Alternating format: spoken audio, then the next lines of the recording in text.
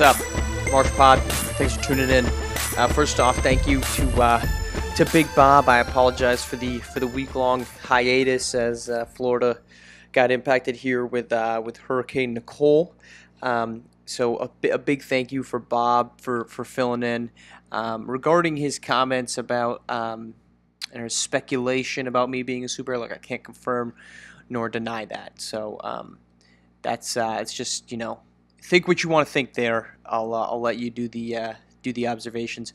So being that we missed a week, I kind of just want to do a lot of one-hitters, basically on all the news that went on over the past week. So get through every little item. Not going to dive into too much. I think I'm going to save that for Thursday's issue. But did want to get to all the things in order that came out. So I want to start with DJ Wagner going to the Originators. I think this is an awesome opportunity for him to shine. Bob mentioned it, and I think he was point on. He's going to be given an opportunity to show off some of his off-ball skill set. At this level, a lot of guys have really established themselves as ISO players, and the difference, most every player at the next level and beyond, college and into the NBA, is going to be able to play ISO basketball. If you can operate off the ball, you're going to have a much greater career. And you look at the difference between guys like Steph Curry and Trae Young. Very similar on-ball skill set, but Steph Curry has done immensely better at establishing himself off the ball. There's obviously time for Trae Young. They're not the same age. They're not even remotely in the same points in their career. But Steph Curry has established himself with such an innate ability to get free and score without needing the basketball to do it initially. This is going to give not only Wagner an opportunity to showcase his abilities there, but also develop them if they're not to the point that they really need to be. Dalen Cartagena to the Bad Boys. They needed additional defense. They need an athleticism. Cartagena brings both of those, so I like the signing. I don't think he's going to turn heads. I don't think he's going to be an elite player, but from an immediate Bad Boys need standpoint, I like that, and we'll get more into the Bad Boys in a minute. Mackenzie Mbako to the Gotham 5. They have a lot of wings, but they also have a lot of mid players, right? There's not a guy that you look at on Gotham 5, you say that's the person that you build around. You entered last season with Coach Bilardi with a guy that you could say, we could turn to this dude. This is a guy that can carry us. You had Shea King, who was immediately the first name off the board where you're saying, this, watch out. Gotham 5 doesn't have that type of ability. So if Mbako becomes that, I think he can be. He's in an environment with Bilardi that creates a very high ceiling for players with potential. Back to Bad Boys, and this is kind of a dual one because the Lorenzo Phenom, the initial news was that he was going to leave Bad Boys for LSD, and then it came out later after that never was reported that Loveless may leave LSD for Bad Boys. I'll hit it from the Phenom point first. I told you from the initial onset this was possible, and I saw Eric Jalen mention it. I think it was Big Bob mentioned it as well. These coaches cannot take for granted the players that they have on their roster. That's the biggest thing. If you have a good player on your roster, guess what you need to do? You need to make sure that you have all the pieces in place and you continue to recruit that guy. Clearly, Munch Williams was not doing that. Now, here's my issue with both of these. With Phenom saying he's going to leave for LSD, now Loveless, who's going to say he's going to not even coach a game for LSD and he's going to go to Bad Boys. They are both showing that they're not committed as a player and as a coach. And that's terrible on both sides. If I go to play for Coach Loveless, if I'm a player, if I'm a parent, who's to say that he's not going to leave in a week? Because he's clearly proven that this is something that he's going to do. So this is a terrible look for Coach Brian Loveless. This is an issue that I want to get into more on Thursday's episode, but this is a really bad look for Brian Loveless. It's not as bad of a look for Lorenzo Phenom. He's allowed to want to play for where he wants to play and what's going to allow him to be successful. But for Brian Loveless to go from Bay Area and then to LSD, and now he's flirting with going to Bad Boys, it's a terrible look for him, and truthfully, it's a terrible look for SimWorld as a whole to allow this to happen, to allow players, or rather to allow coaches, to just pick up and run without any sign of commitment. And we're going to get to that a little bit later on as well. There needs to be some form of commitment responsibility for the coach's standpoint. I don't think the players should necessarily be signed to contracts because there's no money going their way. And there's not necessarily money going to the coaches at this point in time. But they need some form of, you said you're going to go here. You can't just jump ship because it's not going the way you want. Speaking of coaching, Bilardi steps down as the SimWorld Hoops Coaching Association chairman. This is I'm a little concerned about because I think Bilardi gave the future of the organization and the association specifically direction. He's a vital piece to it. So I'm curious if there are other things happening, any ulterior motives that is not being revealed yet. I'm not reporting that. It's just insert Brian Windhorst. What's going on here? Why'd they do that? Why did Bilardi leave? I'm a little worried about what that means for the future. There was 4 signings: Kashawn Western to Heartland, Kamarion Goodyear to the Beasts of the East, Sandro Speed to Cascadia, and then Kamarion Bracken to Run DMV. Overall, I don't think a lot of these guys jump off the table as guys to watch, and I think it's why, at least for Kashawn Weston and Goodyear, they were kind of underreported, kind of looped into the headlines of the day. They didn't get their own pullout. I think that's indicative of the type of player both of them are. They're depth guys, right? It's a good get for J6 in Heartland. You needed to add that. But Kamarion Goodyear, same thing. They're good signings. They're depth signings. They're not we go higher. For Cascadia, Sandro Speed, Finn Hayes, he's stocking up on wings. Speed's smaller. He's 6'3", so he can play the wing. He can also play the guard. Cascadia doesn't have a ton of guards, so from a depth standpoint, I like the signing.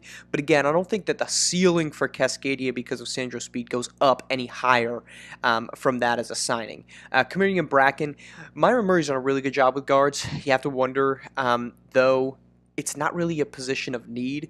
They continue to be linked to Kingy Cross. I think that could happen, but it's a focus I think that Murray's going to have on getting wings and bigs to fill out the roster because right now it's just guard heavy. So that's a little hesitancy on that signing, but maybe there's some other factors that's going into that decision. All right, Chad Smith to Showtime, and this is, I'm nervous, and it's a similar point that we made just a second ago that I'm going to dive into later on about Brian Loveless. Chad Smith, just a couple months ago, left the yacht club, and it was reported after he signed with Showtime that his departure was health-related, which I'm not one to question health. Certainly health should be a priority. But the biggest health-related stepping down that I can remember was Urban Meyer, stepping down from I think it was Florida the first time. No, it was Florida the first time. I think he did it there. Definitely did it from Ohio State with, well, I've got some heart concerns. You know, my heart, I just can't do it health-wise. A year later, he's in Ohio State following Florida. A year later, he's in Jacksonville following Ohio State. So here's my concern. I'm just going to come on and say it. Maybe this is wrong to say. But the health-related, I'm stepping down for health-related concerns, is what every coach has ever said when they just don't want to coach there anymore. It's that simple. Chad Smith, if you didn't want to coach at Yacht Club, step down. Don't hide behind a health-related concern, because here's why I don't believe in the health-related concern. And again, maybe egg on my face in a couple days. This is going to be a hot take when he comes out with some legitimate reason that the humidity of South Florida was just destroying his pores. If you had a health issue that made it so that you couldn't coach a basketball team, you were plagued enough, you had to step down, you had to leave, that health issue is now just gone. Los Angeles has that much better of a health system that you can coach there instead of Miami, both major metropolitan areas. You couldn't have played things out where you were and just said, look, I either don't want to be here, or if you actually got through your health-related concern, that meant you couldn't coach, you're already past it. You couldn't have stepped down or said, hey, I just need to take a minute away from the team, but I intend to return after this health issue. It was so bad that you couldn't coach in Miami, but not bad enough that you could come back a month later and coach in Los Angeles. I'm not impressed by that. I'm concerned. Yeah, they have a better top-end talent in Jason Tata. I would believe in Showtime, but this is concerning for me from a who is Chad Smith standpoint, because you don't want to coach in Miami, clearly, or some health concern is so bad that you just can't do it in Miami, but somehow it's good enough, or you're under control enough now to do it in Los Angeles. Color me not impressed. Norman Nations to LSD, I said it already. It's a good job of keeping local talent. It's a good signing if Phenom joins the team. I'm kind of wondering, though, if Norman Nations is saying, hey, I'm going to go play for Munch Williams. If Munch Williams is out and now Brian Loveless is going to step in, does Norman Nations still want to be there? I mean, this is all these coaching changes. We're kind of overlooking the fact that recruiting is ongoing with active coaches. So to kind of like extend back to that Brian Loveless issue, if Loveless is going to leave, why the hell would I join LSD as a potential recruit? And if I'm potentially looking to go to Bad Boys, why the hell would I join if my coach is going to be different than the one that's recruited me? I don't like either way. Bay Area announced their jerseys. I said this one as well. They're great. They're not great. They're not bad. They're in the middle. Good enough. The facility, however, very becoming of the Bay. I think it should attract local talent to want to play there, to want to stay there, even if it's not Bay Area specifically, extended Bay Area, Pacific Northwest. I think Cascadia, Rainy Trace should have some concern about keeping talent. When you look at that facility, Los Angeles, we haven't seen what their facilities look like down there for Showtime. I like Bay Area's facilities, not so much their jerseys. Historical moment, Jay Luss joins as the first VU to SimWorld Hoops. First off, congratulations to Jay Luss. This is a historical moment, not only for him, but also for the league. He will always now be remembered as the first player ever, just like any other first of his kind has ever been a part of something. This is great. In the archives of SimWorld Hoops, Jay Luss will be remembered as the first ever VU player. That is awesome. That is a monumental movement. As an extension, Malachi Booth is leaning towards Asia Pacific. This could be a direct correlation. We haven't seen it drawn out like that, but I think it could be a direct correlation to the signing of Jay Luss. And I think coaches need to pay attention to behind-the-scenes relationships that players have with one another. We've talked about Myron Murray, and others have talked in more depth about Myron Murray having an inside track to both Kingy Crosses because you coach Cooper 1 year. That stuff matters, and so I think coaches need to pay attention to who a player plays well with, who a player gets along with. You can't just say, well, this player, they're not siloed in their approaches. You need to be able to understand the kind of inner workings. And most recent news, Khalil Erickson, we're recording this midday Sunday, so more news could certainly come out, but Khalil Erickson to the Yacht Club. I like this signing from a reputation and redemption standpoint, right? Erickson, he's got a lot to prove. He did not leave DMV in the best of situations. This, I need the ball more.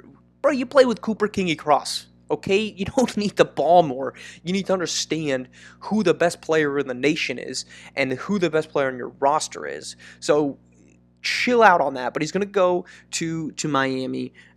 You've got Dominic Bianco, who I might argue is the better player, but at least you're going to get an opportunity to redeem yourself. I like this. What he's going to need to show is, can he be mature? Can he show maturity? Because that's going to decide the future of his career. If he can work better within a system, if he can work better with a coach and understand his location and what his role needs to be on a team, I think this could work out great. All right, that's it for this pod. Again, big, massive thank you to Big Bob for filling in last week. We'll be back on Thursday. Like I said, I want to dive a little bit more into Brian Loveless. All right, peace.